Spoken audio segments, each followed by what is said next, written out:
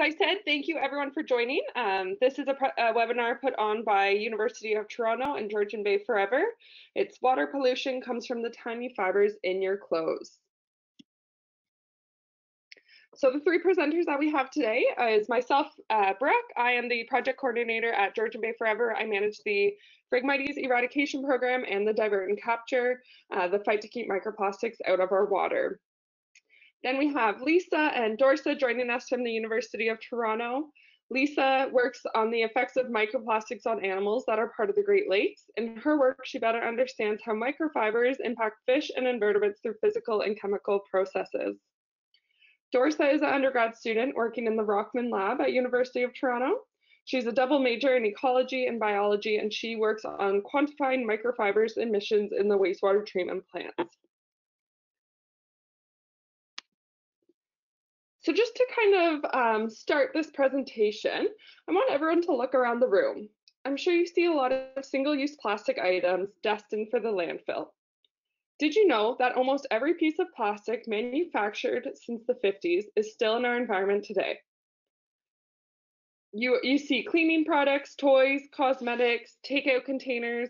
A lot of these products are made for our ease and our convenience, but every year Canadians throw over 3 million tons of plastic waste, and many of these items that we use to fill our lives with convenience have alternatives and sustainable solutions. So this is kind of an overview of what we'll be talking about today.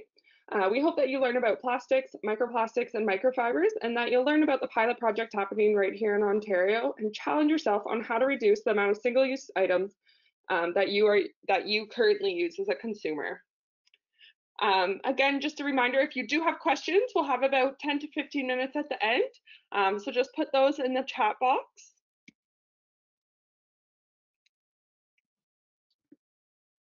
So Georgian Bay Forever, we are a charity dedicated to scientific research and public education on Georgian Bay's aquatic ecosystem.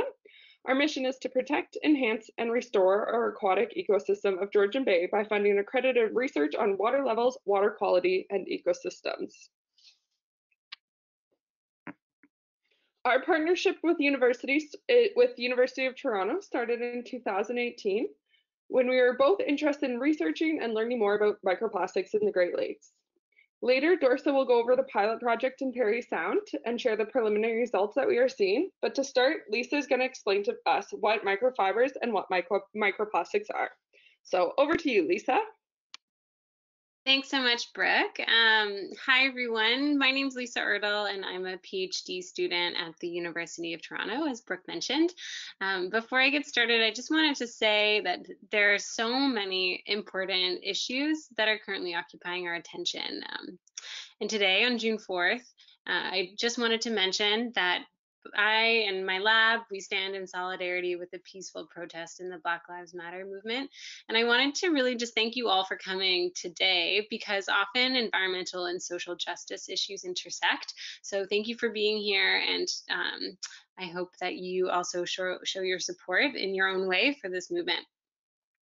So I'm a scientist, I'm a researcher, and I research the effects of pollution on the Great Lakes. But before I jump in, I wanted to tell you a little bit about my background and connection to Georgian Bay. I was extremely privileged as a young kid to get to spend my summers on Georgian Bay at our cottage. I loved the water. I would spend all of my time on the beach and swimming and playing with my two younger sisters. And when I think about Georgian Bay, I think about clean sand. I think about clean water. And in my mind, this environment is pollution free. But what I didn't know then, and what I know now, is that the water of Georgian Bay is not pollution free. It is contaminated with tiny microplastics. Many of them are so small that they are invisible to the naked eye. Next slide. Thanks, Brooke, for switching.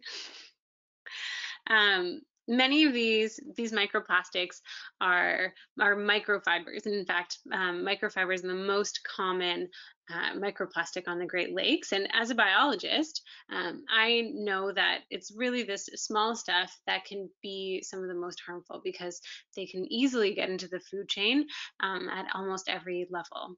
Next slide.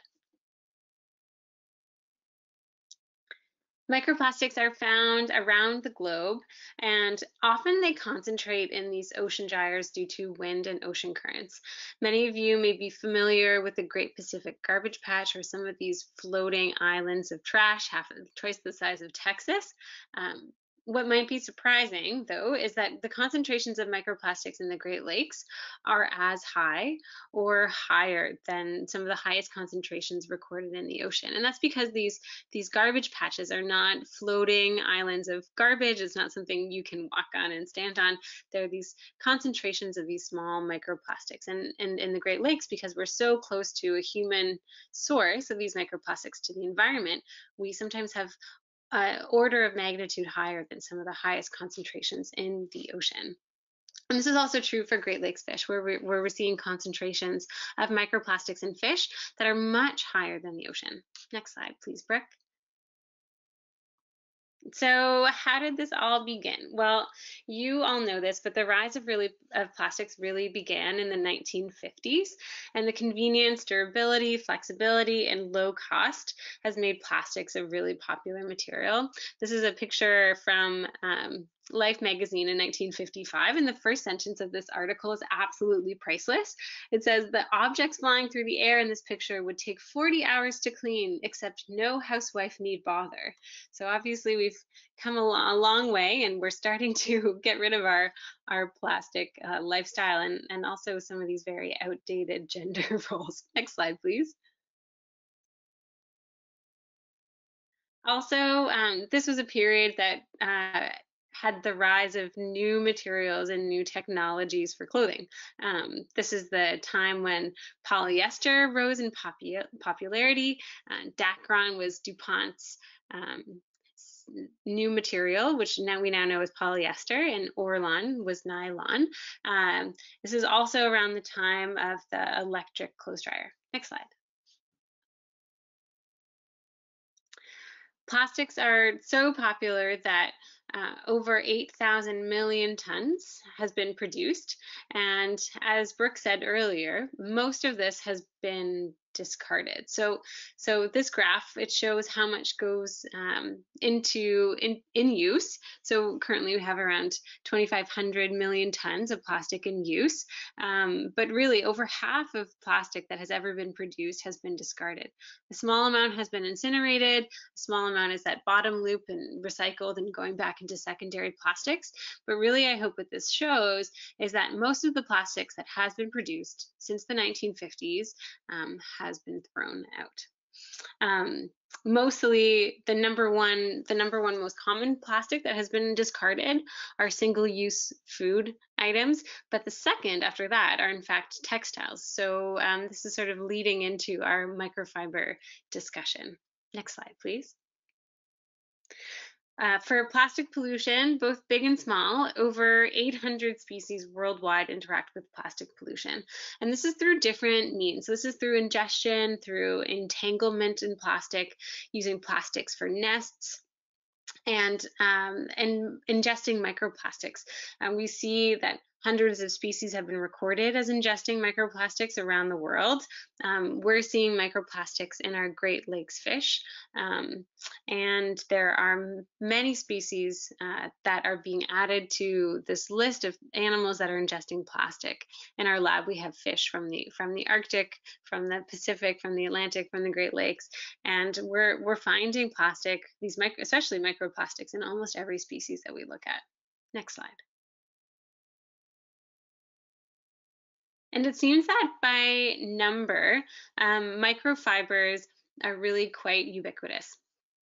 Our technologies have improved a lot in the last 5 to 10 years for quantifying microplastics, and we're going down to smaller and smaller size fractions, and microfibers are really coming out as one of the most common types of plastic pollution described in habitats around the globe. As we learn more, a lot of these microfibers that we think are plastic are other materials which could also have harmful effects. But we see microfibers in water samples, ice cores. They're in far places like the Arctic and mountain tops because some of them are small enough to float around in the air. agricultural soil, almost, you name it, wherever we look, essentially, scientists are finding microfibers there. And many of you have probably seen them yourself. They contaminate indoor air. So next time you are in an indoor room and sunshine is coming through the window, so you can see colorful specks of dust, often those are microfibers. Next slide. Microfibers also contaminate a range of different wildlife. They're ingested by wildlife in places as remote as the deep sea. Microfibers have been found in the Marianas Trench, which is the deepest part of the ocean. In seafoods, microfibers have been found to be the dominant particle type, and these fibers can also transfer between trophic levels in a food web, meaning that fibers are transferred to predators from the prey that they eat. Next slide. In the Great Lakes, I found a mean of around 25 microfibers per fish. And these microfibers are in the guts of fish, and we're finding them in the gastrointestinal tracts of alewife, rainbow smelt, and lake trout. And this work is still in progress, but we've found microfibers in every fish, and the majority of the microplastics that we're finding are in fact fibers. And an average of around 25 microplastics and microfibers per fish is quite high, but there are other species being studied in our lab that are looking at bottom feeding fish like bullhead, and they're finding as many as 200 microfibers per fish, and these are fish that are feeding off the bottom and in the near shore, whereas the fish I was looking at are mostly offshore, although they come into near shore habitats to spawn. But this just goes to show that the habitats probably make a really big difference in the microfiber accumulation. Thanks, Brooke. Next slide. So what about the effects? This is really the question that I ask myself, and it's one of the reasons why I was motivated to do my PhD. We know that microplastics can be a physical stressor when they're ingested. These plastics can cause abrasion, or animals don't get the proper nutrition that they need. We see this with seabirds where chicks eat plastic instead of fish, and they can actually starve to death because they're not receiving proper food. Microplastics can also be a chemical stressor. There are chemicals added as ingredients to give plastics different properties like durability, flame resistance, flexibility, and others. There can also be chemical byproducts. So when polymers are broken down into monomers, they can release certain chemicals. We see this with polystyrene, that when polystyrene is broken down into styrene monomers, there are compounds that can be released. And there are also chemicals, the last way is that there's chemicals that can be sorbed onto the surface of plastic debris. Many of these compounds are lipophilic, meaning that they're fat-loving, and can also be known carcinogens or endocrine disruptors, so they can easily transfer into the fatty tissue of wildlife when they're ingested by organisms like birds or fish in the wild. Next slide. And really what I'm trying to do, and I put a picture of myself here working in the lab, just because we're not able to present in person, but what I'm trying to do is understand the effects from these microfibers and understand what the physical and effects to different species are. And I'm working with many different students in this lab to answer this question. And you'll hear more from Dorsa later about some of our work. Next slide. Still, there are very few studies that have tested impacts from microfibers, and I'm really interested in investigating what sort of impacts there are. What research has found is that exposure to polyester microfibers led to an increased mortality of Daphnia, the freshwater water flea. Long-term exposure of polypropylene has led to altered growth in lobster, and polypropylene has also led to changes in feeding behavior for crab. So this really meant there was a decreased food consumption and then less energy for growth, making these animals less fit. And of course, what we can do is apply to what we know for microplastics in general, but the effects from microfibers might be different because they have a different shape and they also have many different chemical compounds that they're associated with, especially because there are many chemicals used in the fashion industry, and many of these are held on fibers themselves. Next slide. And also not to be scary, but to also point out that microplastics are also getting into us. We've seen that drinking water, both municipal drinking water and bottled water, contains microfibers. Fibers are also in salt, in beer, seafood, and we don't know what the impacts are to humans, but what I hope this drives home is that the mismanagement of these fibers and our waste in general is really coming back to haunt us. And we need these better strategies to deal with our waste because they're now getting into us. Next slide. So connecting microfibers to a source. How did this all begin? Well, the first study to report fibers and link them to a source was by Mark Brown in 2011. He also did the first study in a washing machine looking at microfiber pollution. And because the proportion of synthetic fibers that were found in marine sediments and sewage also looked quite close to what we use in our textiles, this research group concluded that the fibers discharged from washing machines and into wastewater from laundering clothing were a likely culprit for these microfibers that were ending up in the environment. Next slide. And since then, a number of studies show that a single load of laundry can release up to hundreds of thousands of microfibers into washing machine effluent. And there are other sources of microfibers as well. We know that cigarette butts, carpets, dryers, fishing nets, and others also have sources of microfibers, but washing machines are really a big one. And when washing machine effluent is carried to a wastewater treatment plant, some fibers are released directly into aquatic ecosystems. A single plant on the Great Lakes has shown to release over 4 million microplastics in a single day. Most of these are fibers. Next slide. So as a pilot, what we wanted to do was investigate the effectiveness of two different technologies, both marketed to reduce microfiber emissions, and we did this in our lab. This work was mostly conducted by two really awesome undergrads, Haley and Jack, and they did loads of laundry, both with and without these devices. One device goes directly into the wash, the Cora ball, and the other an external filter. Many of you may be familiar with the Filtrol, and you'll hear about it later. It's quite similar in its design. Next slide.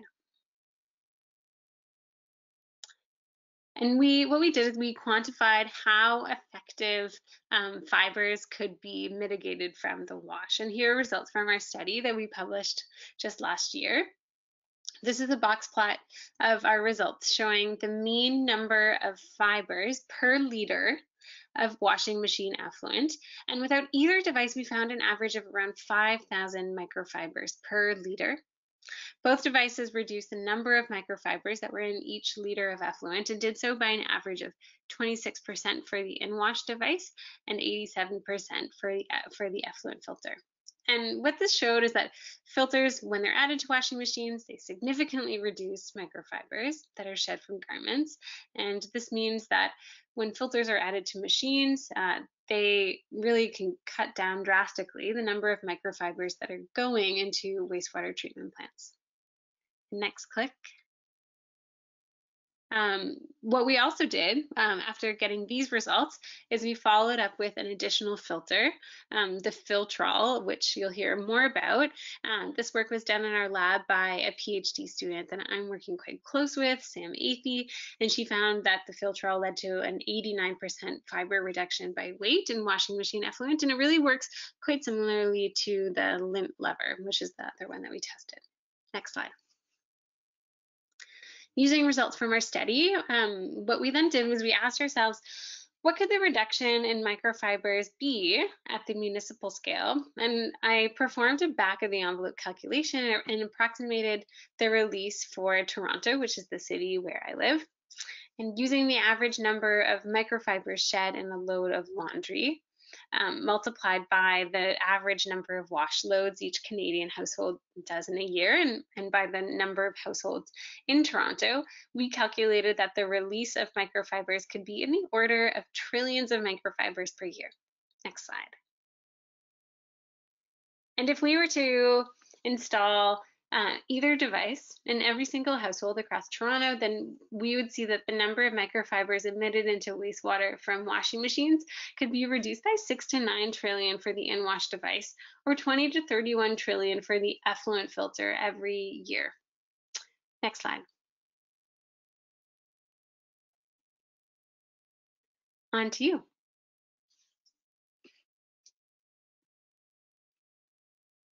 Awesome. Okay, thank you so much, Lisa. So now that we kind of have a background knowledge of microplastics and microfibers and where they come from, this is kind of what sparked Divert and Capture in our partnership that started in 2018. So the three main goals of Divert and Capture are, the first is to physically divert microplastics from entering our water at the source. So this is the Parry Sound pilot project. Second is to engage the community with hands-on shoreline cleanups. And third, to provide the public with information on microplastics and practical tips to reduce plastic use.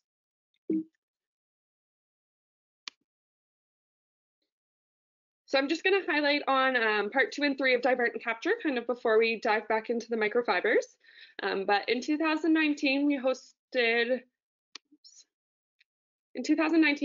13 shoreline cleanups. We had 71 volunteers volunteer over 140 hours. We cleaned up nearly 5,000 meters of shoreline and collected 462 pounds of waste.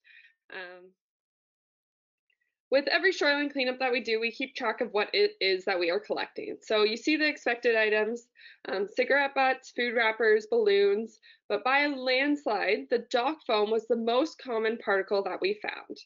So with this information, what we collected, we are in the process of conducting research on the impacts of dock foam in Georgian Bay.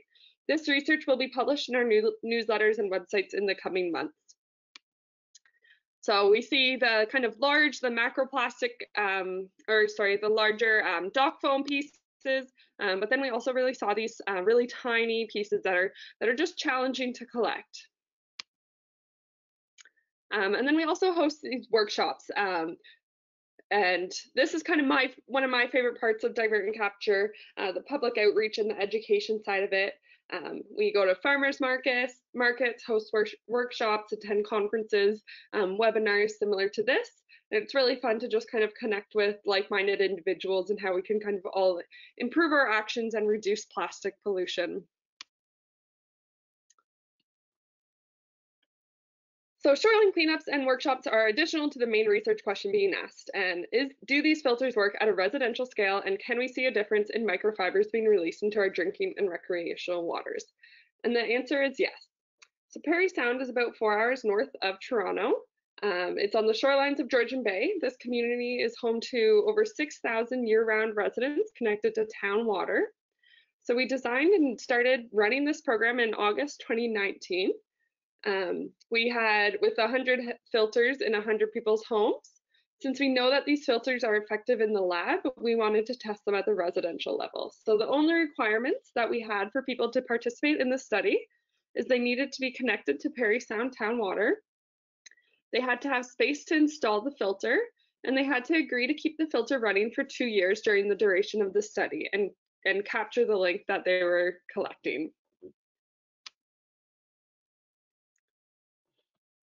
The image on your left is what the filter looked like, so you can kind of see the size of it. It is connected to your washing machine, and a fine mesh bag goes inside the filter to collect the microfibers. Depending how many people are in your household and how often you do laundry, it is expected that you'll have to clean out the filter about every 2 to 4 weeks. The image on your right is the Parry Sound wastewater treatment plant. So if you are connected to the city water, meaning that you're not on a septic, the water from your washing machine, shower, dishwasher is filtered through the wastewater treatment plant. And once it is treated, it goes back into the water source. So for Parry Sound, it goes back into Georgian Bay. We installed 100 filters in 100 people's homes. In Parry Sound, it's about 1,000 homes are connected to the municipal wastewater treatment plant. So we would expect to see an approximate 10% decrease in microfibers at the wastewater treatment plant. This is a timeline of the current of Divert and Capture. So it started in fall 2018. In January till July is when we signed up 100 households to be part of this exciting study. August 1st is when they all kind of turned on. And then October, we did a round of collection, and in February, and then this summer, we're hoping to do the third round of collection, and then continue with like workshops and webinars and hopefully some shoreline cleanups. I just want to say a huge thank you to the 100 volunteers. We have some really dedicated and enthusiastic volunteers who are really excited by this project and are really eager to kind of see the results that are coming out. The image on your right is a volunteer emptying out the bag. It takes about 5 minutes to clean the bag. And then on the left is a volunteer standing in front of his filter. So about every 4 months is when we do a round of collection. So in the morning, we ask that the household puts the sample in their mailbox, and we go around and collect 100 of the samples in one day. On the right is Erin from RBC holding 2 bags of collection. On the right is myself collecting one of the samples. This day is always really fun for the two of us. We kind of get to talk to the volunteers, make sure everything is working well, and see what their findings are. The first round of collection was just after Halloween, so you can definitely kind of tell who wore a sequency glittery costume a few days prior. So once we collect these samples, we send them off to University of Toronto to be analyzed, and this is what Dorsa will touch on next. Thank you, Brooke. Hey everyone, my name is Dorsa and I'm an undergraduate student at the University of Toronto. I am really interested in the area of plastic pollution and climate change, and I've been helping Lisa with multiple projects in microfibers. So today I'll be presenting more of a lab side of things in the Parry Sound project and some of our preliminary results. Before we start, I wanted to show you a few photos of what it's like to work in the lab. So the picture on the left is what the fibers look like under the microscope. They come in so many different colors and textures, so you can see black fibers, blue, orange, and red fibers. On the right, it's a photo of me on a regular pre-pandemic day sampling at the Parry Sound wastewater treatment plant. So now let's dive into the super brief summary of lab methods and exciting results. So the next step in our journey after installing the filters was to measure whether these filters actually changed and hopefully reduce the number of microfibers. We tried to answer this question using 2 methods. First, we looked at the Parry Sound wastewater treatment plant. As Brooke mentioned, when the fibers leave the washing machine, they make their way to the wastewater treatment plant. So counting and measuring the number of microfibers in the wastewater treatment plant is a very important research question. The second method was to count the number of microfibers captured by the filters. So on the right, I have a photo of fibers separated under the microscope. They usually come in bundles like the photo that was before, but we have to use tweezers and tools to separate them out and be able to count them. Next slide, please. So here is what we did in the wastewater treatment plant. We went to Parry Sound both before and after we installed the filters to sample the final effluent. The final effluent refers to the water that has gone through all the cleaning steps and is ready to be released to the environment. We used pumps to drop the water into bottles so that we wouldn't contaminate the samples. As you know, the air and everywhere is just so full of microfibers that it's easy to contaminate the samples. As a bonus, we also took a walk on the frozen Georgian Bay, which is very beautiful in the winter. Next slide, please. The next step was to take the samples to the lab at the University of Toronto. We used sieves of different sizes to capture the fibers and particles. We used multiple sieves in case one of the fibers slipped through or something. There would be another sieve to catch it. We would rinse the sieves into little jars and count the number of microfibers under the microscope. Next slide, please. We had to take out the fibers one by one, put them on tape, and number them or ID them. The fibers in this photo are very small. The blue fiber on the right is probably less than 0.5 millimeters in length. And as you can see, they're very colorful. So we have blue fiber, purple fiber. I also have green and red. But the most common colors are white, black, and blue. Next slide, please. So here I have a brief summary of our results. This is a box plot showing the number of fibers per liter. On the left side of the partition line, you see labeled it as after filters. I have our August sample, which is after we installed the filters. And on the right-hand side of the line, I have before filters, which is July and March. So these are the samples before we installed the filters. And as you can see, from July and March to August, we see a decrease in the number of microfibers in the final effluent, which is very good news. We need more data points to be able to tell exactly how many and whether this trend will continue or not, but to put the importance of this decrease into perspective, Parry Sound wastewater treatment plant processes up to 3 million liters of water per day, and if we are able to reduce the number of microfibers in the final effluent by just even one fiber, we will be preventing the release of 3 million fibers into Georgian Bay per day. We'll be coming back in 2020 if COVID-19 permits to get more data points and see if this trend continues. Next slide, please. At the same time, as I mentioned before, we try to estimate the number of microfibers in the filters. Thanks to Brooke and Georgian Bay, we received the material collected in the filters, which is called the lint, about every 3 months. On the left, I have a photo of me holding one of the bags. We had about 100 of these, and they come in very different colors and shapes depending on how often people wash their clothing and what they wash. So we had to weigh all these bags and count the number of fibers and estimate the total by weight. Next slide, please. Based on our estimates, there were about 45,000 fibers per gram in each bag.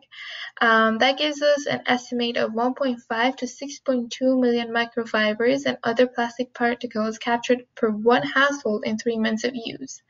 The range is variable because of how often people wash their clothing, but nevertheless, it is a significant number. And so far, we have been able to observe its effects by the reduction in the number of microplastics in the wastewater treatment plant.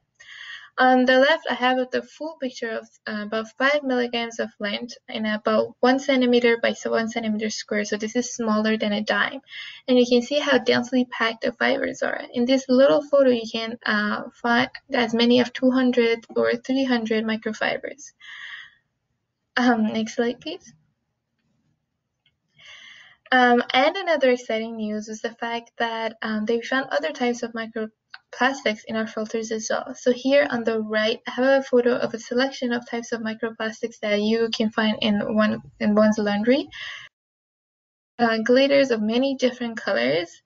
Glitters are microplastics, which is something I didn't know before I started my research. For some reason, they just don't get enough media attention. But we also found beads, fragments, and colorful pieces and paint. And so the bad news is that our laundry is emitting a lot of microplastics into the environment. But the good news is that these filters are able to capture most of them and prevent the release of trillions and billions of microfibers if they're implemented in large scale. And that is all for my section. Thank you for listening. I will now hand the mic back to Lisa and Brooke for the rest of the presentation. Thanks, Dorsa. I just wanted to take a moment just to sum up. So what we see is that there's widespread microfiber contamination. This is both in habitats and wildlife around the world. We also see that there's contamination here on the Great Lakes. But as Dorsa mentioned, we can do something about it since we know that these proposed mitigation solutions are effective at reducing microfibers. And as a next step, what we could do is have filters put into all homes to reduce microfibers from washing machines. And the project here in Parry Sound with Georgian Bay Forever, it continues. We already have 100 filters in homes, and we will be installing 100 more when we're able. And for this next round, we already have about 3/4 of filters already claimed, but there's still some more spots available. So a quick plug: if you know anyone in Parry Sound that might be interested in a free filter, please do get in touch with us. And these filters are absolutely free to for the device and to install them. A more practical next step, when I really think about how we can solve this problem, might be to have filters directly installed into washing machines. And new washing machines in other countries, like in Japan, actually have these filters built directly into the machine, so it's something that is possible. There's also a need for legislation, like legislation recently passed in France. And this new piece of legislation requires filters on washing machines by the year 2025. And legislation is also being written here in North America. Right now, there's a bill proposed in California, also one in Ontario, and legislators are looking to the results of this study in Parry Sound to help write new bills that address microfiber emissions. So it's really exciting that we've gotten to get so much attention from just the small town of Parry Sound, and that really the world is looking at these results. And while we now have solutions for domestic washing machines, there's a need to investigate commercial washing machines and other sources. We also need to know the relative contributions of other sources of microfibers. We can help to look for solutions. And I think Brooke has a couple points next.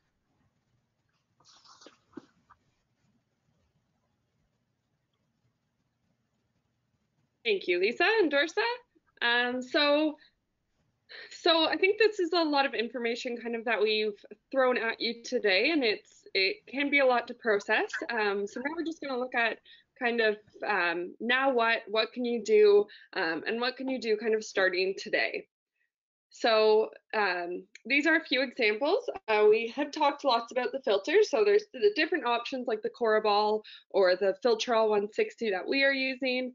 But as Lisa mentioned, we're not saying that the solution is for every single household to put on a filter in your own house. But some alternatives to kind of reduce your microfiber waste in your laundry are to use full loads instead of half loads. Use reusable wool balls instead of the single dryer sheets. Use natural deodorizers like baking soda, and avoid the fabric softeners that contain toxic chemicals. Avoid fast fashion. Fast fashion are items that are typically only last a few washes. Invest in clothes that will last years, not just a few wears. Try to look for local sustainable items instead of these big box stores.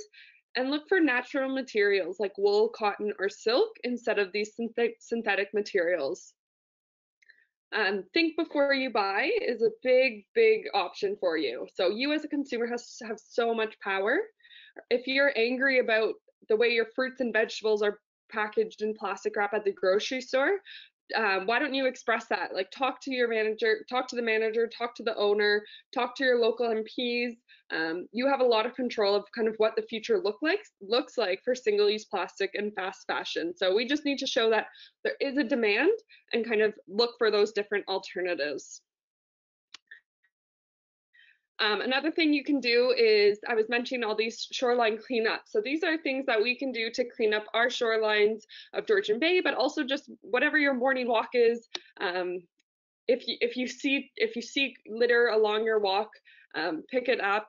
We do have these tally sheets, as I mentioned, that we do. We record everything that we collect during shoreline cleanups, and if you're interested in submitting what you clean up on your shoreline cleanups or on your walks, we would definitely be interested in seeing that.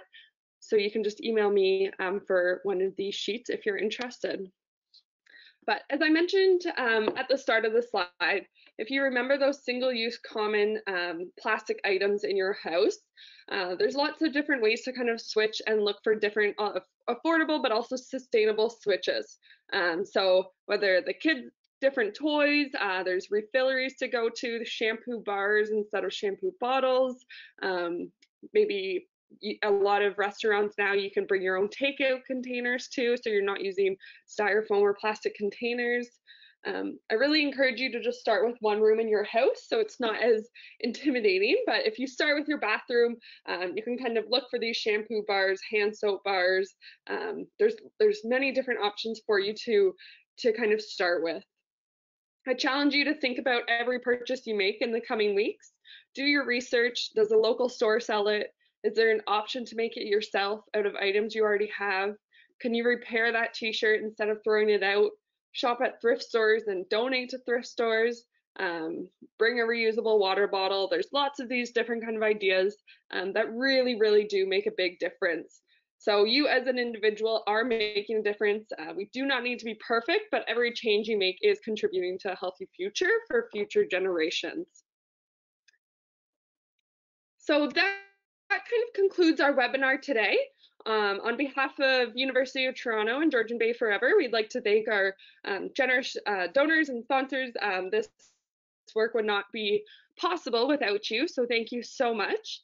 And then just on behalf of Lisa and Dorsa and myself, thank you for listening. We really hope you learned something new today. And if you do have questions, please put them in the chat box now, and we will answer them. Thank you so much, everyone. In your last presentation, you mentioned about working with manufacturers installing filters in their equipment. Any more on this? So maybe Lisa, you can touch on this. That was manufacturers install, so washing machine manufacturers. Is that the? I think so. Yes. Yeah. So it is. It definitely is being talked about.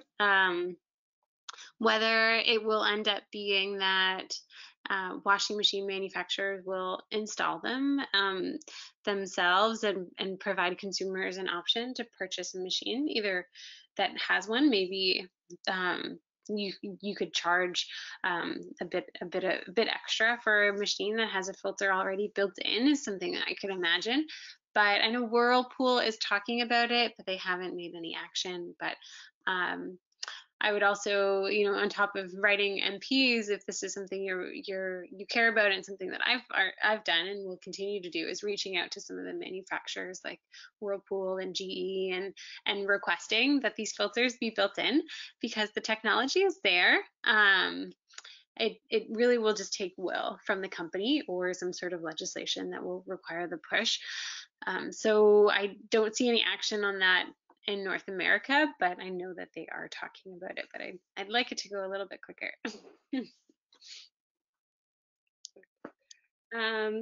So another question or some comments, I'll read this one. So what is the composition of the coral ball? Sometimes I wonder that if some devices produced with the aim to avoid plastic pollution are actually made of plastic, are they really worth the long term? Since at the end of their life, will they become waste themselves? Yeah, that's a really good question, and I think that's something that I often think about are these regrettable substitutions. We often see them with chemicals, where you have a new chemical and it is replacing something, but actually we know that it is harmful. We see that with some BPA replacements, for example. The coral ball is made out of plastic. I can't remember the precise material, so I would need to get back to you on that. They actually retooled and changed the material that they were using, but it is a soft plastic that isn't really likely to fragment. So they did put a lot of effort into making it so it didn't shed plastics. It's made out of the same material that Crocs are made out of, but I can't think of it right now. And yeah, they're not as effective as the filters. They probably do something. I've heard from the creator of the coral ball that they might be more likely to catch fibres if you have a pet, and then your pet hair is kind of mixed up with the fibres. But yeah, it's not as effective as the filters. It's a great action, but it's really not the best for filtering out fibers. Oh, and I see another question: how long does the coral ball last? So it could last indefinitely, but you do need to clean the coral ball out, so it would collect collect fibers and hairs in the arms. It's designed after coral, so it kind of has these arms with very many holes and very many crevices that fibers and plastics could then attach into. Yeah, so I think it can last for quite a while, but not as effective.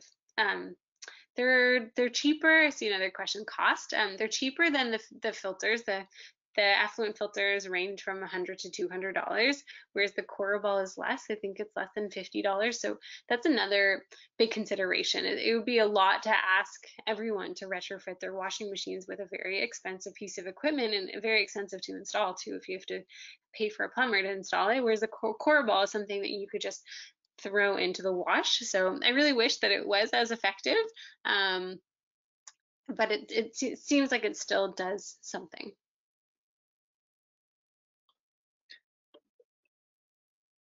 All right, so we're getting quite a few questions about septic systems and if these filters are effective on the septic systems.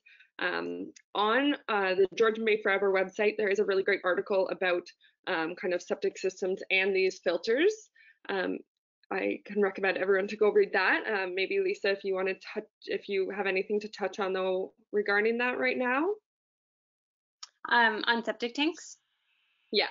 In microfibers? Yeah. So sorry, I was just typing up that what the coral ball is made out of. It's ethylene vinyl acetate. I just thought of it. And so the septic tanks, there could be fibers that are caught in the septic tanks, and when you pump out your septic, it will go to a wastewater treatment plant for treatment.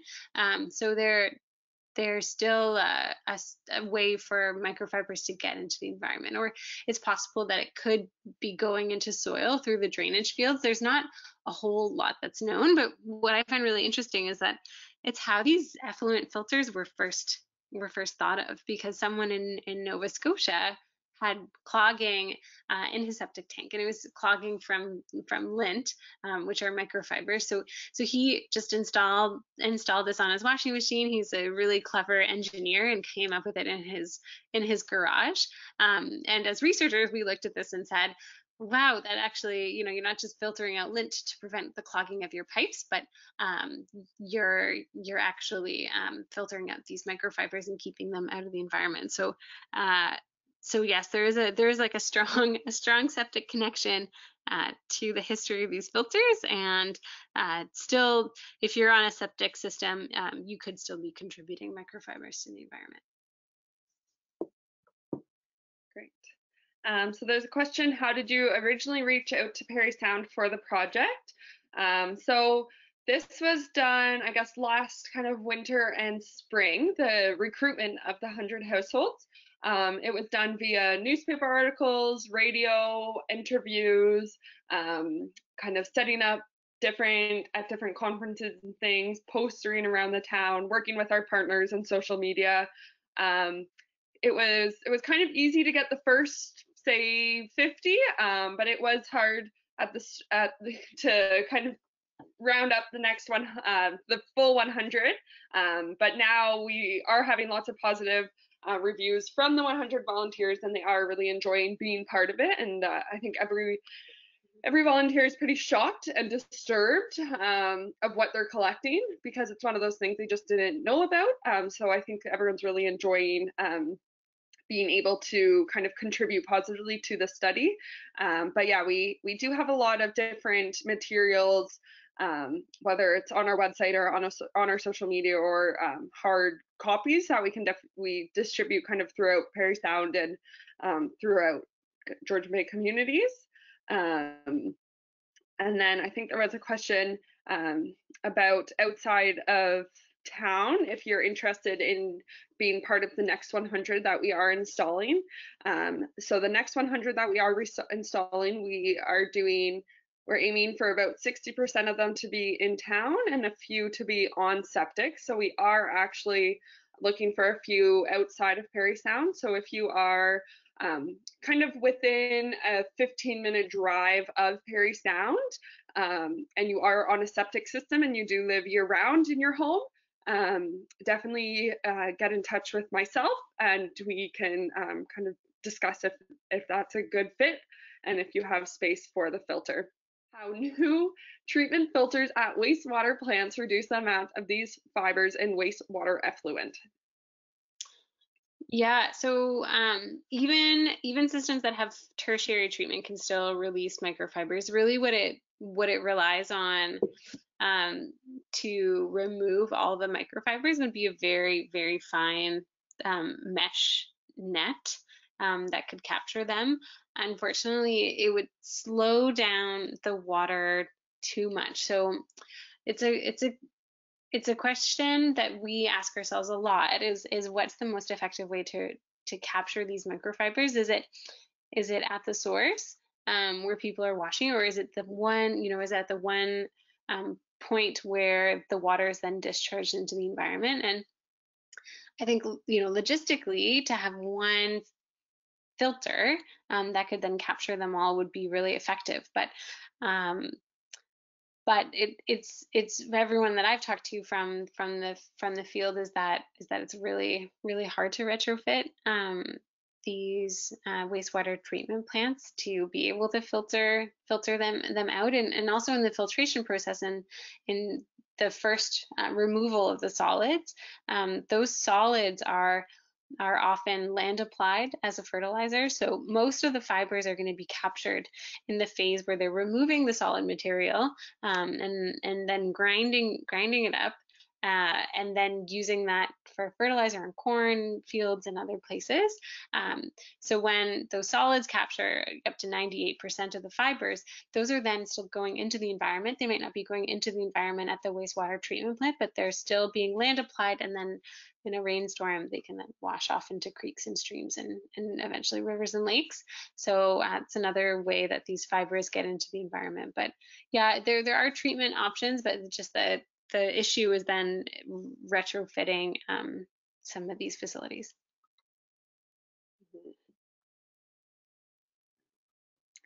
Are natural fibers a source of pollution? Can microfibers waste being considered in the well, yeah, I guess what are some examples of the natural fibers, and are they considered waste, and what are alternatives, I guess, to the synthetic? Yes, so we know that yeah, in short, yes, natural fibers are still part of the problem. They break down a lot more quickly than synthetic fibers, but cotton and wool fibers can stay in the environment for up to a year. And since these fibers can have many chemicals associated with them, a study recently showed that cotton microfibers can have up to a third chemicals by weight. So since they're treated with synthetic dyes, finishes that make your shirts shiny or waterproof or flame resistant even, there are a lot of these chemicals that are then part of the fibers, and these chemicals too can be released to animals. Some of our early research is in the lab is showing that these natural fibers like cotton are having similar or the same effects as the synthetic microfibers, so it's definitely of concern. The great thing about a washing machine filter is that it would filter out both the natural and the synthetic fibers. So we're capturing everything at the source. And one thing I didn't know before I really started digging into this, but there's so many other materials too that have plastic components, even though they're not plastic. So for example, most machine washable wool is coated with a thin layer of polyurethane, and this just protects the wool fibers and is a common treatment that's done in the textile industry. So there could be small bits of polyurethane that comes off your clothes when you wash it, and there's no research on this, but it does make sense that the polyurethane would not just only adhere to the wool, and I would imagine that some of it would flake off. But yeah, again, there's no work on it, but as I learn more, I learn how many synthetic chemicals and finishes are applied onto textiles. So natural fibers, they are also of concern. Yes. Great. So a question, can someone who doesn't live in Parry Sound have purchased a filter for their washing machine? So the answer is yes. As we kind of talked about different options in this presentation, there's a few different ones for you. Georgian Bay Forever, we are not a distributor or anything for Filtrol 160 or the other ones, so we aren't able to. I think they are selling them in Canada, but it is an American manufacturer, but you are able to order it. The price kind of varies, but it can be up to $300. So it isn't necessarily a cheap investment. But yes, you can purchase these filters. And then another question is, if we were to get a filter, what do we do with the collected fibers? Is there a place to recycle the fibers? That would be great. There isn't. So there isn't a place. It's sort of now the best thing you can do is throw it in the waste, like you would what's caught in your dryer filter. It's very similar, what's caught in a dryer filter compared to what's caught in the washing machine filter. But maybe somewhere down the line it would be possible to do loads of laundry and loads in a dryer that are a single material. So that material could then be recaptured. What becomes tricky is that the clothing that we wear is often blended. I think I have very few items of clothing that are only one fiber type. There's often a mix. So to then capture a mix of an unknown composition, it becomes challenging. But yeah, it would be really nice if it was possible to capture and then in some way reuse and recycle that.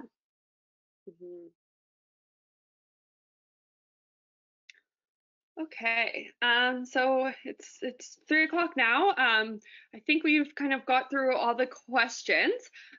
So thank you guys so much for listening and asking some of these really great questions. It's really exciting to see the interest and care and passion that you guys all have, which is amazing.